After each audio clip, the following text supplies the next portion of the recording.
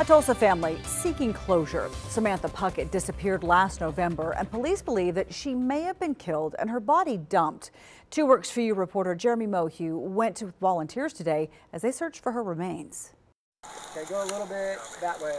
Hundreds of yards of unoccupied territory filled with dozens searching for the body of Samantha Puckett. For some of these people, we actually don't even know. The daughter of Cherie and Paul Puckett went missing last November, and though authorities presume Samantha was killed by her then abusive boyfriend, the Puckett family is simply wanting to say goodbye. He got a funeral, he got respected, and she needs the same. In December, officers attempted serving a search warrant at the home of Samantha's suspected killer, but instead they found her abusive boyfriend dead, taking his own life with a handgun. That was of a relief that he was not going to harm anybody again.